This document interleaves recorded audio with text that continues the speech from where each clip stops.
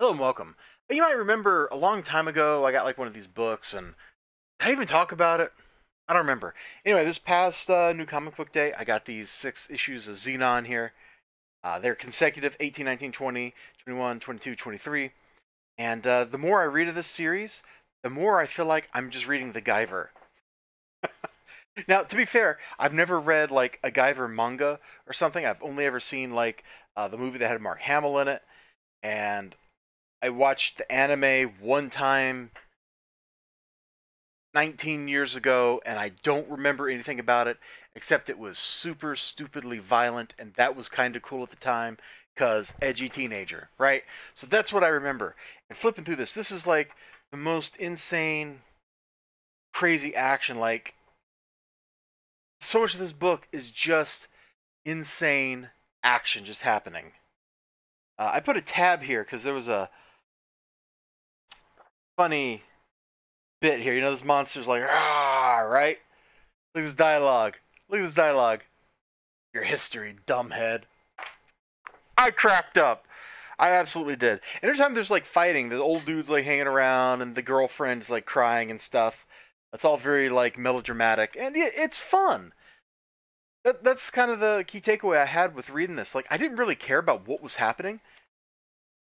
God, I'm going to make this sound terrible.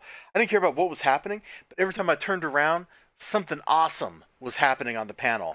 And I just had to keep reading it. I couldn't stop. I picked this one up and I was just flipping through it. And then the next thing I know, I picked this one up and I started flipping through it. Now this one I got like 2 tabs here. If I remember, this is because this one has like some absolutely crazy, crazy stuff going on. Hold on, give me a second. Oh no, wait, this is kind of like the downtime issue. But I thought, like, look at how lovingly rendered that motorcycle is. Like, that's the way you draw it if you're trying to sell me that. That's a great looking motorcycle. Driven by a great looking babe. Like, this is some good stuff, man. This is very classic. You couldn't do this in modern American comics. What was the other tab I put in here? Oh, look at this floppy disk. Oh my gosh, I still have 5 1/4 discs somewhere. I don't have a drive. No, I take that back. I probably actually have a drive somewhere that can read them. It's just not hooked up to anything. Look at this lovingly rendered computer. You're just like, you were just talking about crazy action and you're showing us boring computer stuff. Sorry. Sorry. Okay, I'm sorry. I'm absolutely sorry that I've disappointed you. But this whole book, like, no! Look at this! What he just does to this guy! Oh my gosh! This dude he just exploded into gore! Okay, I take it back. I'm reading Fist of the North Star now. I mean, everything in this, I bookmarked that one just because it's splorch.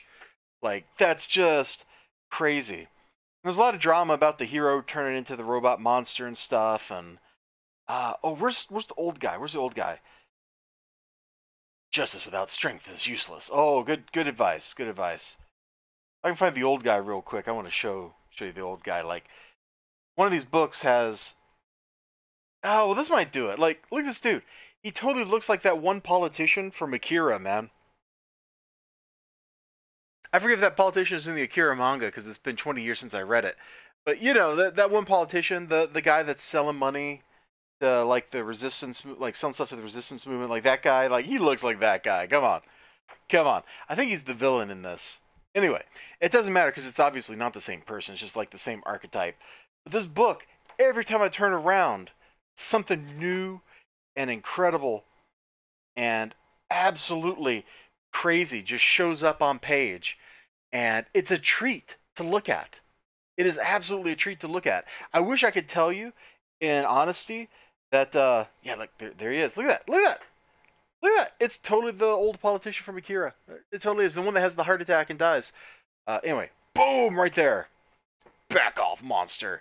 This book is, you know, it really does live up to the title up there, Heavy Metal Warrior. Like, this definitely, even if this dude not wearing an awesome armored shell. Oh, this was like a talky issue, but look, hero gets a kiss. It's just for luck. Blush. Just for luck, my ain't patootie. Gosh, I'm going through this review like as fast as I read these. I absolutely devoured them. Look at this robot, dude. Look at this robot. Look, there's the hero. There's the robot he's got to fight. Is that amazing? It looks so cool. Everything in this book just looks cool, man. If you see these in like the 50-cent bin and they're just waiting for you to drop a couple quarters per issue, like I highly recommend picking this up. If you can find an actual collected manga volume of this, presumably published by Viz, you absolutely should, because just based on what I'm seeing in these 6 issues plus what I saw in the older ones that I own, it is definitely worth it just for flipping through the art and looking at lots of crazy, crazy stuff. Because that's what this book is full of. It's crazy, over the top, insanity, and people's heads exploding. What more can you want in a manga, right? Seriously, I don't know what to make of this book. It's like the Guyver, but it's not, and it's just nutso. It's absolutely nutso. You all take care of yourselves. Have a great day. Remember to like, comment, subscribe. And I don't know, somebody's like, ah, man, you should be reviewing Batman 100-page Giant or something. I'll get to it. I promise. I promise. You got to give me time. You got to give me time, okay? All right.